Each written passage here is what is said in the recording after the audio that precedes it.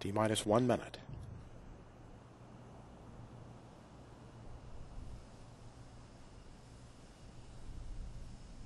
Sound suppression water system now armed. The solid rocket booster joint heaters are being turned off.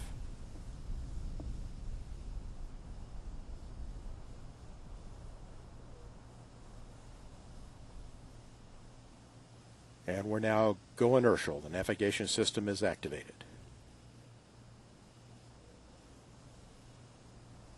Auxiliary power units have started. Solid rocket motor nozzle gimbal checks are underway. Ignition system is armed. Sound suppression water system is activated. T-minus 10, 9, 8, 7, 6, 5, 4, 3, 2, 1. And ignition and liftoff of Ares 1X. Testing concepts for the future of new rocket design.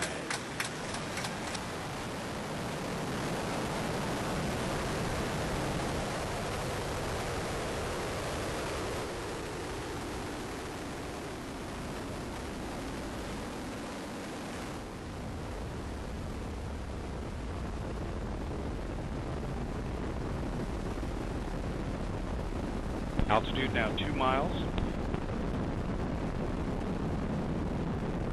Chamber pressure now tapering off as designed. The vehicle is aligned itself with the planned trajectory.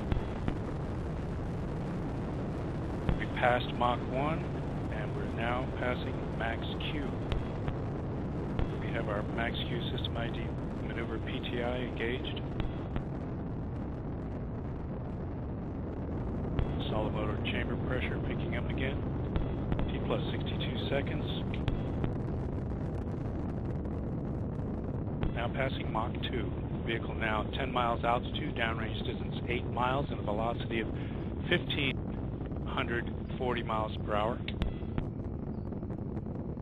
Plus 80 seconds, we've started our supersonic large amplitude ID maneuver PTI. We see the response.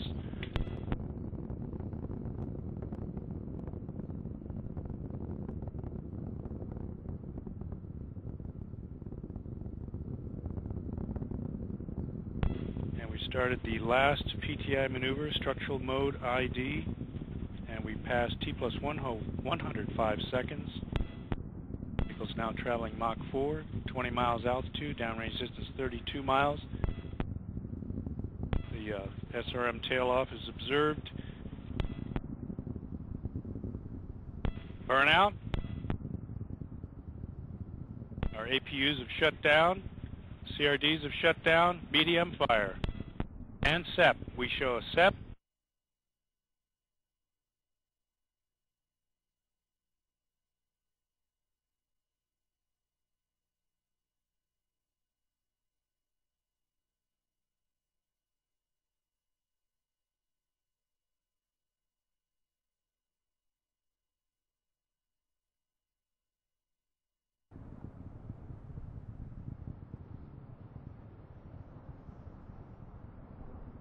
And we'll have a burnout orbit parameter in just a second.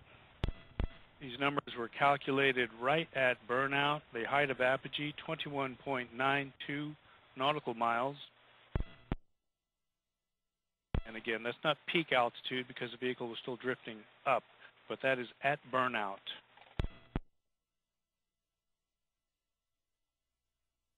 Coming up on T plus 190 seconds.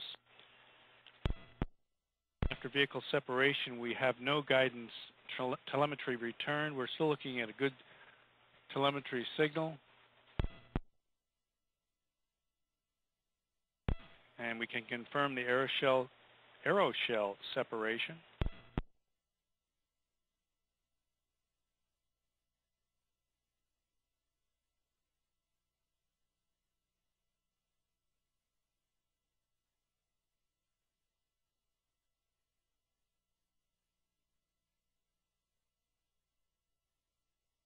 It's our telemetry engineer Mark Levine making the telemetry calls, assisted by J.J. Joyner. Up on plus 235 seconds.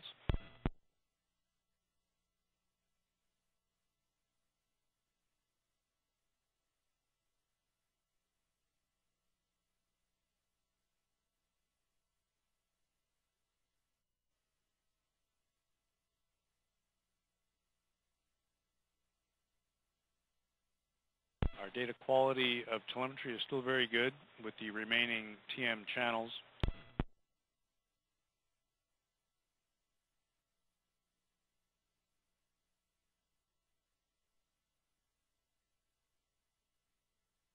Not too much to report. The vehicle is gently returning to Earth at the time.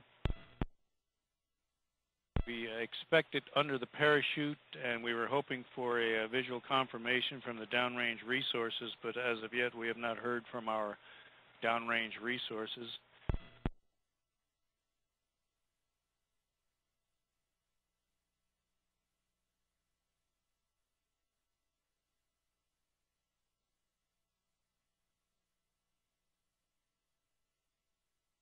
Next event on the vehicle is the severance of the nozzle to minimize damage on water impact.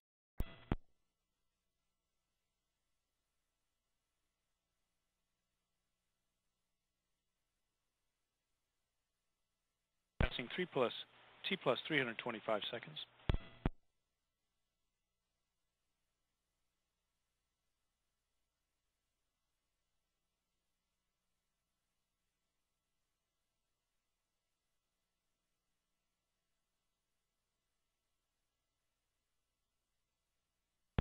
And at this time, we are LOS here at the AE data station. We've had very good signal throughout the entire mission.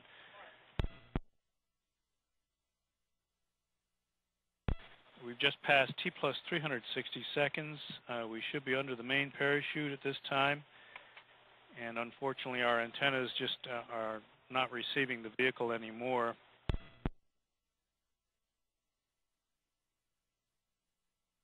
And we did have some brief video of one of the chutes deploying.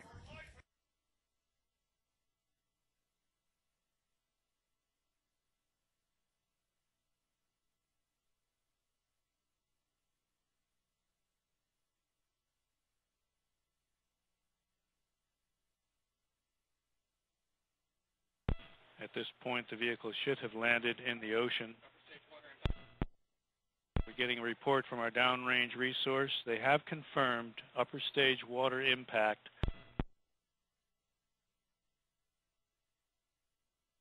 And again, that was the upper stage.